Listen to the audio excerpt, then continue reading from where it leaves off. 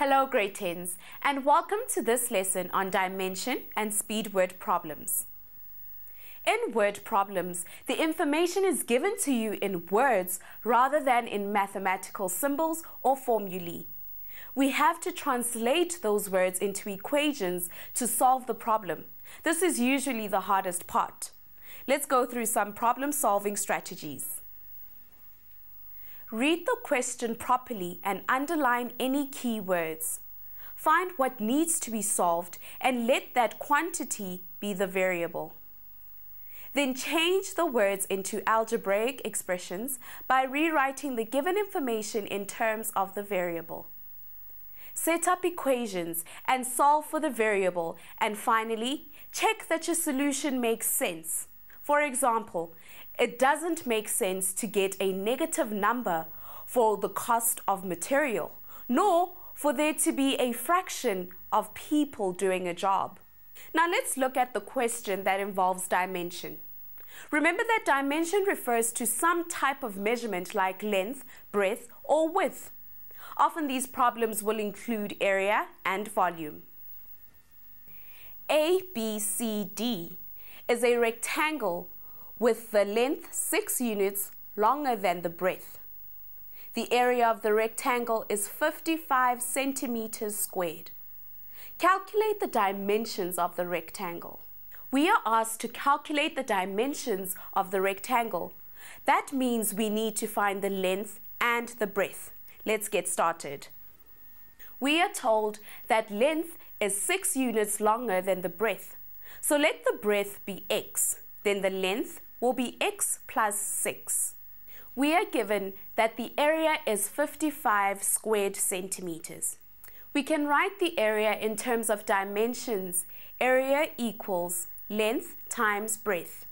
Our length is x plus 6 and our breadth is x. Now that we have translated the problem into a mathematical equation, we can solve for x.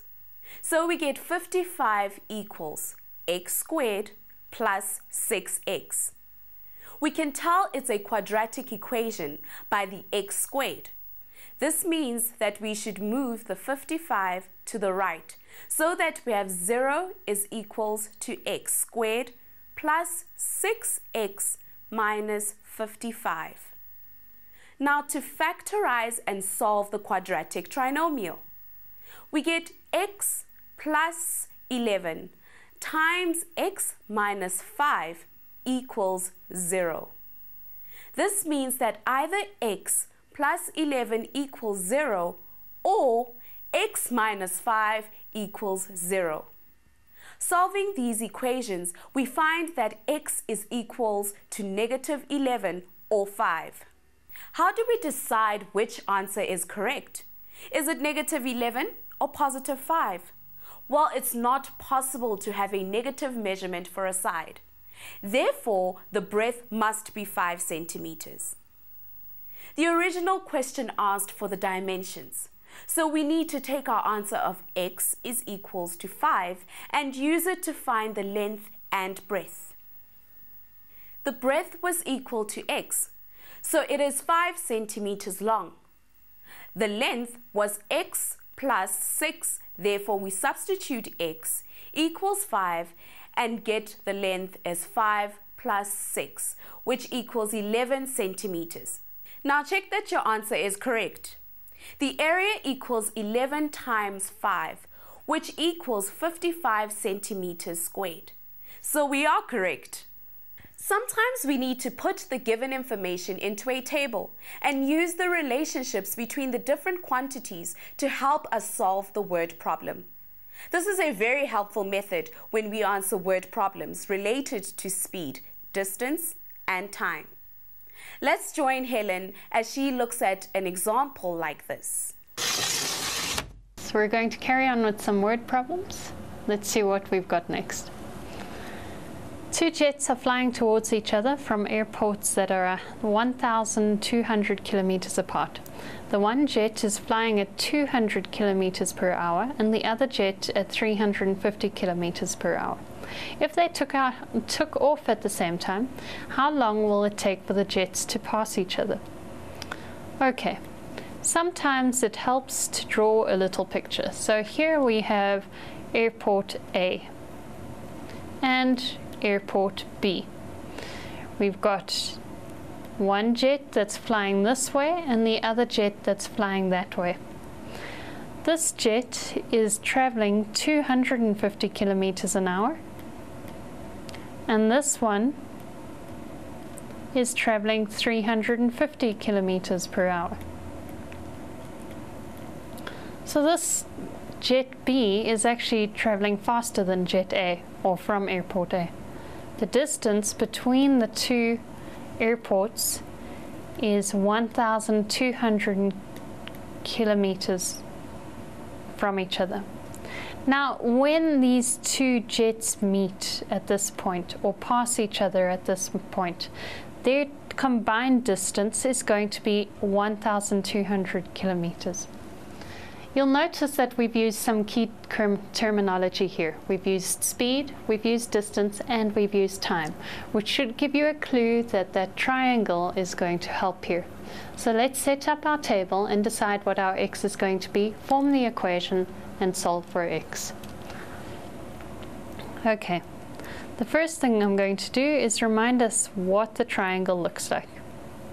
There it is, and speed is equals to distance divided by time. Next, let's draw the table. And there it is.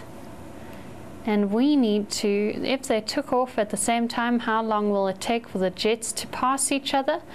What's going to be our x? Let time equal x. Now they're going to take the same amount of time to travel until the point that they pass each other. We're going to call the one plane, plane A, and the other plane, plane B. The distance is going to be something else. We do know the speed.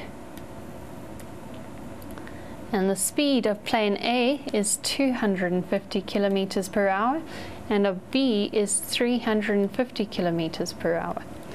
Now don't let that sense of panic settle. You need to find out what the distance is, and this is normal. You need to establish it by using the triangle. Distance is equals to speed times time, and we know this from the triangle. So distance equals speed times time. The speed is 250 kilometers, the time is x. The speed is 350 kilometers, the time is x. Let's make sure we've used all of the information. Two jets are flying towards each other from airports that are 1,200 kilometers apart. One jet is flying 250 kilometers an hour, the other jet at 350 kilometers an hour. If they took off at the same time, how long would it take for the jets to pass each other? The only information we haven't used is the 1,250 kilometers. Now we know that when they reach each other, they are going to have flown a combined distance of 1,250 kilometers. That means our equation is going to be plane A's distance plus plane B's distance equals 1,250 kilometers. Now it's pretty plain sailing. 250x plus 350x gives us 600x is equals to 1,200. Now to solve for x, we just need to divide. Can you see how we're flying through this problem? It's great. 1,200 divided by 600 gives us x is equals to 2. What was x meant to be? It was meant to be the time, and all of our time measurements are in hours. That means the planes will reach each other at 2 hours. We'll reach each other after flying for 2 hours.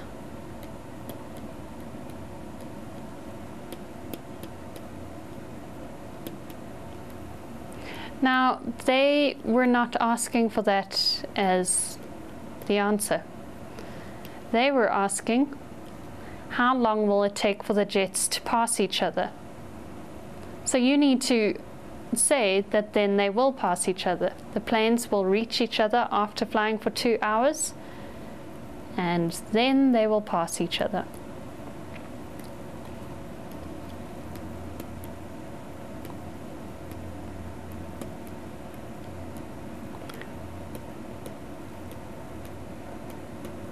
Okay. Thank you for joining us, grade 10s. Remember to look at the tasks for this section in the equations and inequalities task video. You'll also be able to learn more about equations on our website, www.mindset.co.za/learn. Goodbye.